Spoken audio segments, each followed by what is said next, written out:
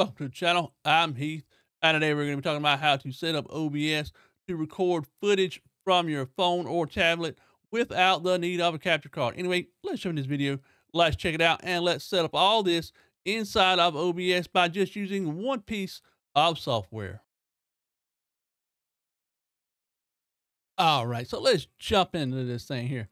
So a lot of people I watch on Twitch and a lot of people that I watch that live stream, and YouTube as well, that make YouTube content.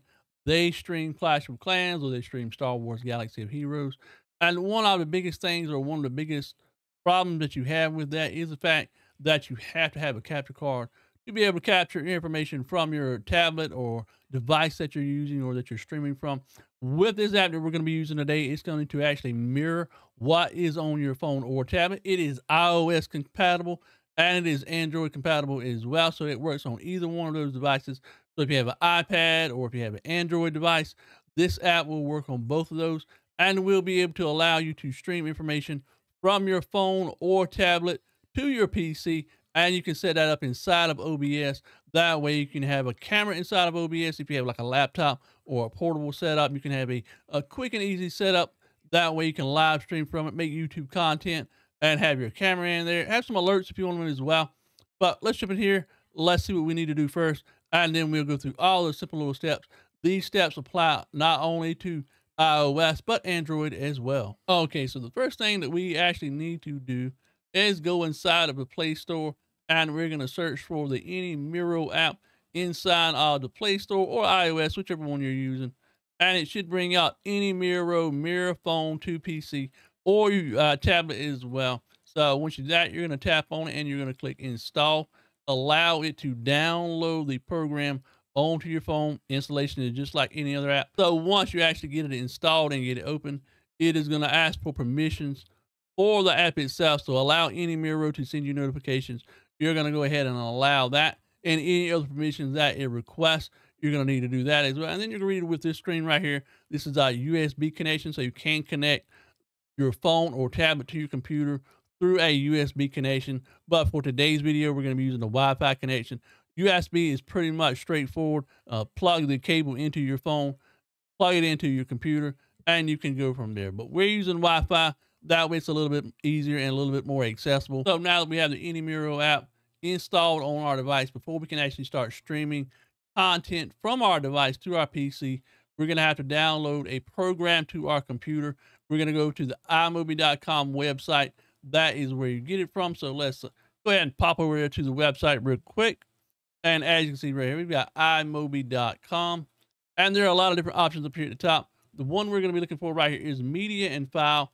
And then we're going to mouse down to AnyMiro. And it's going to take us to the AnyMiro download page. Just scroll down just a little bit. And it gives you some options here. You can see one is a paid version. And there's also the free version of the software as well. So just go ahead and hit free download.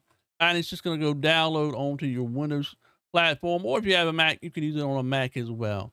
So once the software is finished, you're going to go ahead and set it up and install it just like you would any other piece of software on your computer. And then we'll go through the steps of actually setting it up.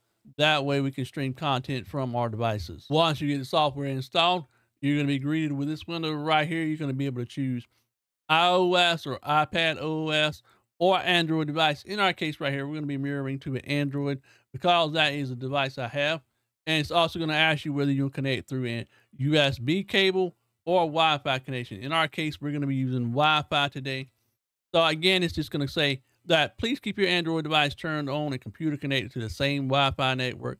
In this case right here, this is what we're going to do. So let me find the AnyMiro app on my phone real quick, and then we'll get started from there. So once you get the software open back up on your phone, you're going to choose Wi-Fi connection right there. Just go ahead and tap it.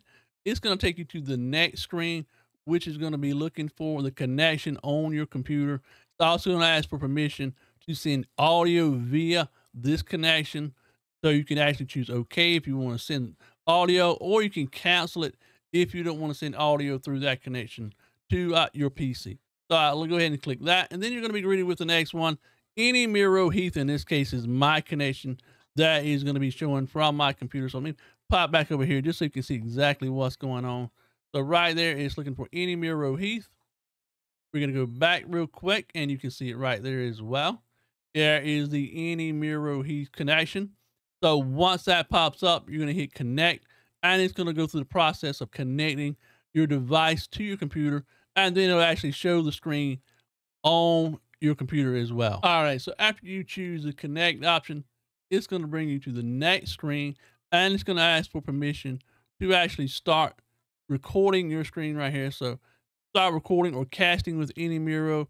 It gives you a warning as well that AnyMiro will be able to access any information that is on your screen. So if you don't want to show certain things on your screen, be aware that regardless of what you do while the AnyMiro software is open, that it will show it while you are streaming from your device to the program on your computer. Okay, so now that we've got the AnyMiro app connected to the AnyMiro app on our computer, let's go over and create a game window.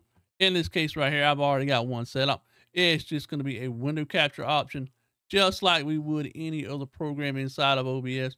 So let me adjust this window just a little bit. My phone is not 1080p. It is a little bit different size, so we can actually adjust the window to fit inside of OBS. So create you a window capture. You're going to be choosing AnyMiro.exe. AnyMiro live stream is going to be the window that is going to be capturing.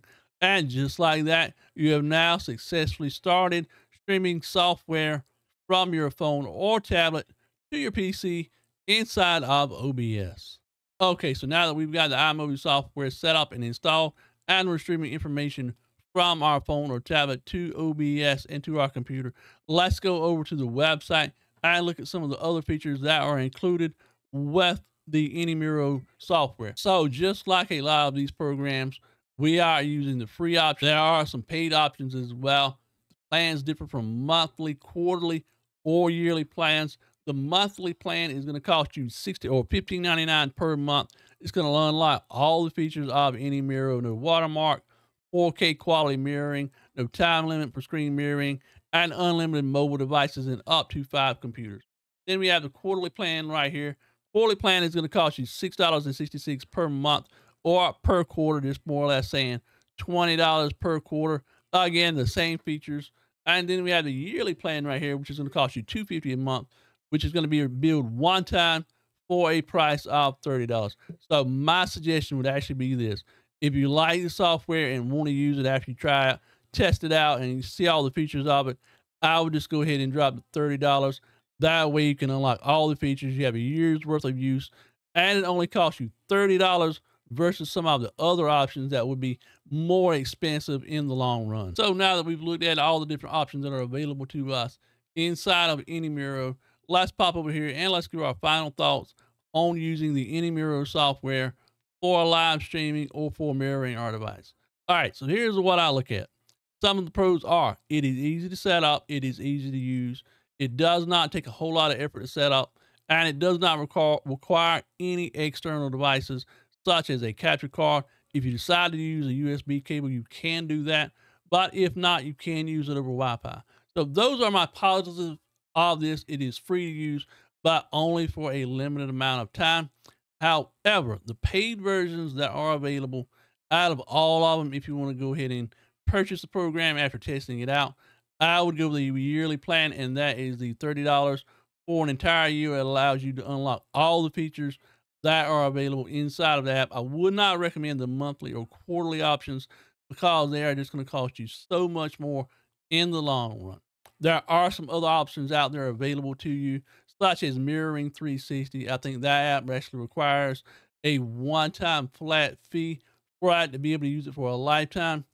But if you want to use this software or any software that is available out there for mirroring from your phone or tablet to your PC, you now know how to set it up because most of them are pretty much identical when it comes to setting it up and being able to mirror from your device. But anyway, boys and girls, thanks so much for watching the video.